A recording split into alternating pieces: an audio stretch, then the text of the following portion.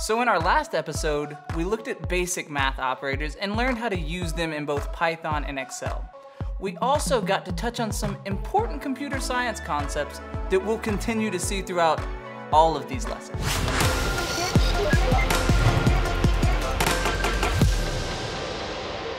In this episode of Data Dorks, we're going to check out a very special type of value that we store in our variables, called Booleans.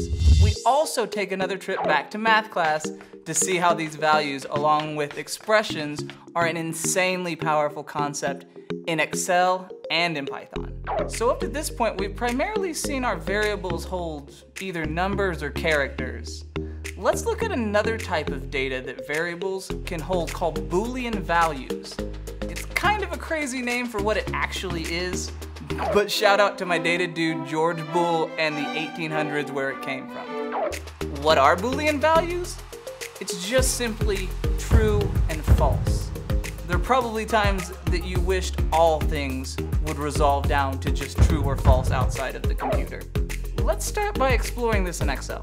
You might not know this even as an avid Excel user, but true and false are actually built-in Excel functions. You could probably pretty easily guess what their result is when you press enter. Now you are likely thinking, why in the world would Microsoft invest time in building something called true or false that just gives you back true or false? That would be like me going to a vending machine for a Mountain Dew, giving it $1, and then it just dropping someone else's dollar in the tray instead of the bottle. However, for us as data dorks, Boolean values are more than just the words of true or false. They represent a logical fork in the road that we are then able to utilize in our program. I don't know about you, but when I was a kid, I loved the books where you could choose your own adventure. If you weren't as nerdy as me to look forward to your school's monthly book fair, I totally understand. But I love these books. And I loved them because the whole premise was that you as the reader would be presented with decisions for the main character in the story. If you wanted him or her to go slay a dragon, you would turn to page 52. Or if you wanted them to instead go into an unexplored tomb, you would turn to page 88. This decision branching is very similar to the way data devs use these Boolean true and false values to talk to computers. There is some type of logical test or expression that can be either true or false. If the result is true, one thing can happen. And if it is false, something different or even the same thing can happen. We see this all the time, but may have never thought this explicitly about it. It's kind of like if I go up to a bartender and order a drink. The bartender then checks my ID. If me being over 21 is true, then I can get a beer. But if I'm not old enough, it's false, and I will hopefully at least get my Mountain Dew this time. Let's focus in on the idea of determining programmatically if I am over 21 for a second. In the same way that there are arithmetic operators to do simple math, like we saw in the last video, there are comparison operators to determine whether an expression evaluates to true or false. We have another helpful table to show the different comparison operators that are in Excel. The first comparison operator we will check out is the equal to operator, denoted by the equal sign.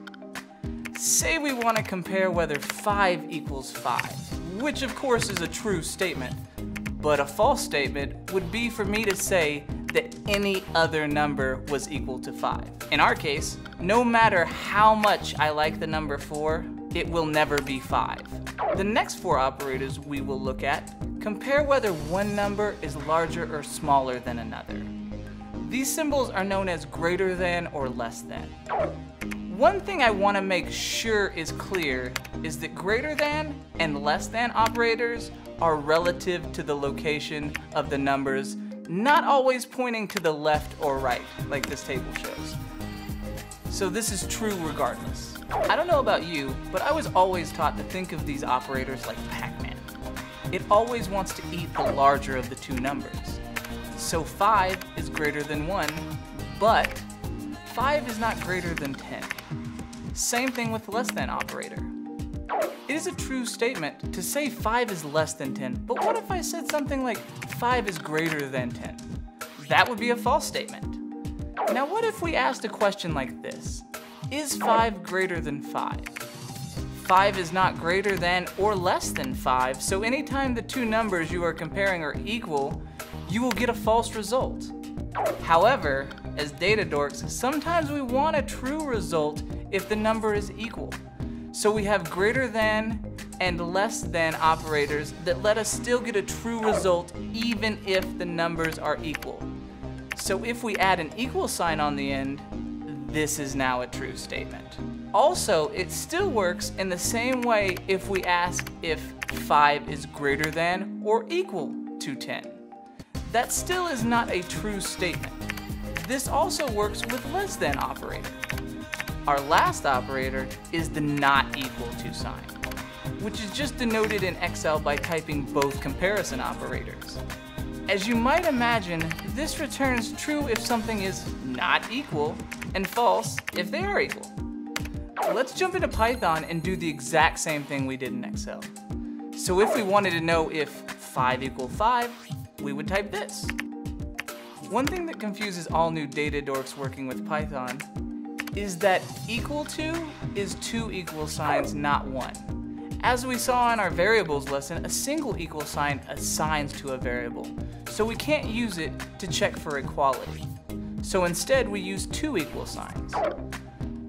The greater than, less than, and the less than or equal to and greater than or equal to work the same way in Python as they did in our Excel workbook. One thing that is different between Python and Excel is the not equal to operator. As we saw in Excel, we denote this with both the greater than and less than sign. In Python, instead, we represent comparing something that is not equal with the exclamation followed by the equal sign.